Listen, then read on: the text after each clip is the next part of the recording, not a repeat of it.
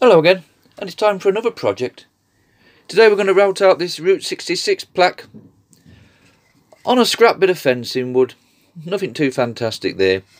It's 6 inches across, only because the wood is 6 inches, by 7 inches. We'll route out all the white stuff, just so the 6 and the route bit stand out. Paint it white, and then we'll put the black on afterwards, or we might just stain the wood and darken it down a bit. As always for me, stick your template on, put your carbon paper underneath like so, and literally draw over it. That way you can use this template over and over again. Once you've drawn around it, we've got our image there. Happy days so far. The only issue I will have with this wood, it is quite a cheap nasty wood to be honest, but it is ideal for practicing with, is going around this with the CNC bit for this lettering. Then going out the inside, around the outside and removing the background. Chances are we might lose some of this. If that's the case, it'll just be a 66. But anyway, we'll give it a try and see how we get on. As always for me with these, I'm going to use my little CNC bits. They come in different degrees, 15, 20s, 30s, right up to 90s I believe. I've only ever used 20s to 15s. And that is a small little shaft on them. They also fit into a Dremel, but for a collet, should I say for a router, you need a collet like this, a 6.35mm. That is now a 1/4 inch shaft on it, and that will fit nicely into your router, no problem. If you have one of them Dremel attachment things, you could pop that straight into your Dremel and do exactly the same. And what we're going to do with this one is go around all the outside lettering, all the way around here, all around here, just to separate the wood from one piece to another. Because if you come in with a big piece straight up to this lettering and try and get around it, that's going to break off for sure. So to make sure, we'll just do a separation line in between, and when it comes up, hopefully, we say hopefully, they're not going to pop off. So we'll go all the way around with our CNC bits. Once we've done that, we'll put on our mill end bits, which are these ones here. These are nice because they have a carving outside as well as a bottom. So when we put them in to do the clear out, it should have a nice smooth finish, or near enough for what we want. This is only going to go outside on the side of my shed with the rest of them. Okay then, let's get this bit into our router and we'll start routing this one out. Just a quick one before we start routing this one out, because we're coming so near to the edge with our router and I have such a small base on mine, the chances are you're going to start getting a bit rocky. So what I do is put a piece of wood of the same thickness, the same level, straight across, and when we come in with our router like so, we've just got more of a base to work on. If that wasn't there, when we come to do the endings, it's just going to start getting a bit rocky like that. So a bit of scrap wood, and it just allows you to run on a bigger surface to stop that going on. Also, I like to keep a bit of scrap wood to one side with different depths that I've used on previous projects.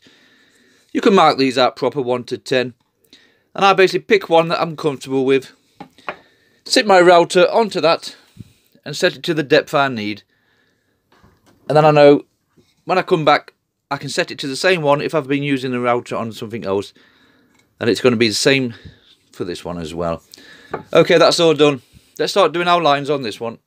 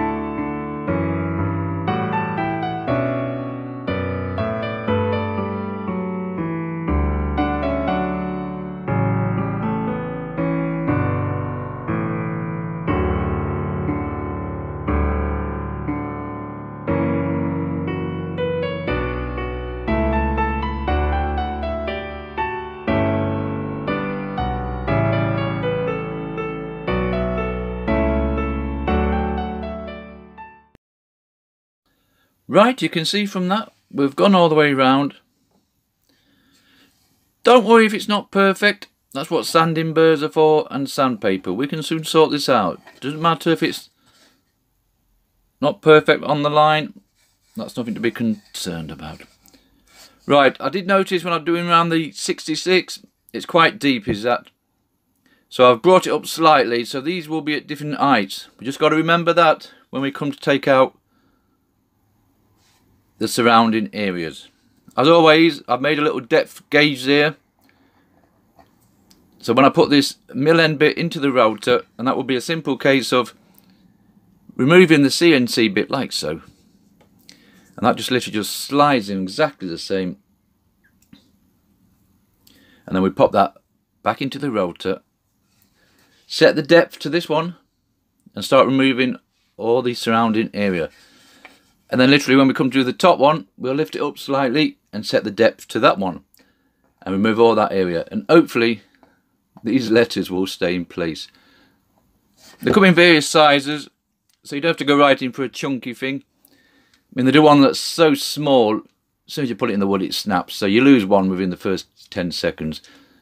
But they do vary, and these are ideal. Mill end bits, they also fit the Dremel. Right, let's pop one of these in, and we'll set it to our deepest one, and start removing the background from the 66.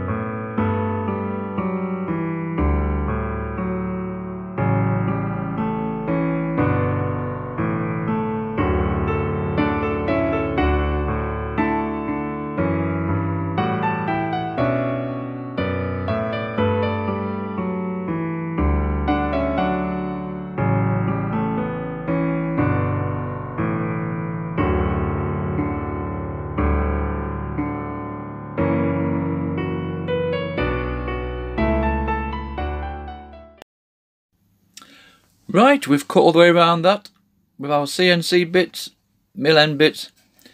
I don't know if you can see on there, but you can more or less see the depth. It's quite deep, is that one. That should have probably gone round twice. But I did it in a one-er, and we got away with it on this occasion. No need to put unnecessarily strain the bits and your router. So take your time. This one's a lot shallower, and obviously that's skimmed over that a lot easier. Our letters are still intact. It's rough around the edges, but that's the wood, to be honest. That's nothing to do with the bits or the way we're doing it. It's just the wood. I mean, there's a curve on that, look, so that didn't help.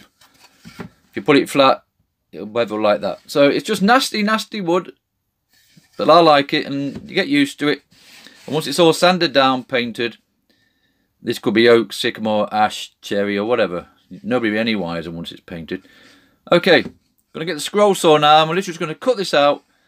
And then we'll start sanding it down with our Dremel bits and just tidying up these edges. I'm going to use a spiral blade today just to cut around these. We'll do those next.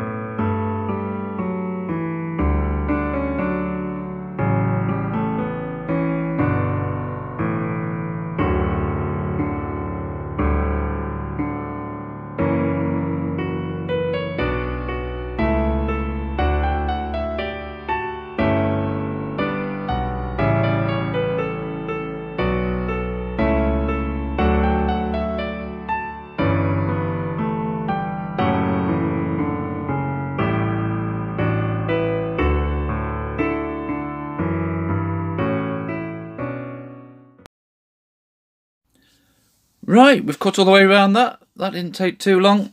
I do like those scroll saw blades. I've mentioned them on my previous videos. You don't need a lot of this turning and twisting all the time. You can just fod the line gently. No, it doesn't matter if you don't get it perfect. That's what sanding burrs and sandpaper's for. I'd rather sand a little bit off than come in too tight and you've made a mess. But we can see the shape that's happening here. So far it's looking pretty cool. I'm happy enough with that. We'll get general sandpaper now, some sanding burrs, and sand it all down before we get to the painting side of things.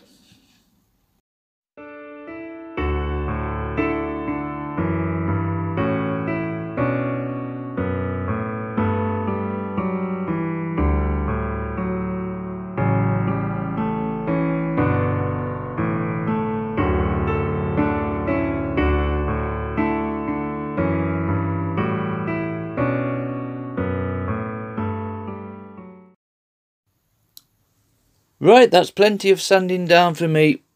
Remember, this is just for the side of my shed at the end of the day.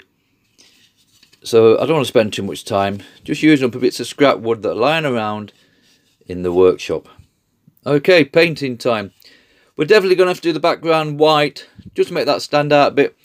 I would have left it like that, just with linseed oil on, to be honest, but we'll throw some paint on. So white background. Good old painters, touch paints. These are ideal, indoor and outdoor. They come in little pots like that, so, and they go fair way. So white background all over. Look at it, gently sand it down, just so we make these lettering a bit crispier. And then we'll put the black on top and black down the sides. And this little project to be finished. Right, let's put this paint on.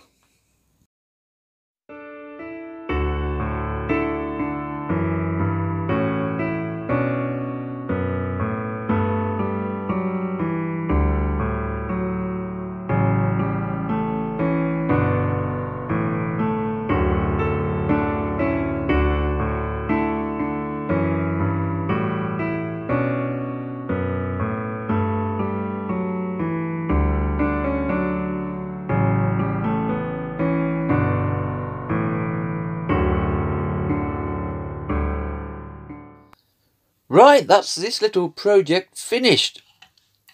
I sprayed on some of our sealant stuff, which I use on most of my projects.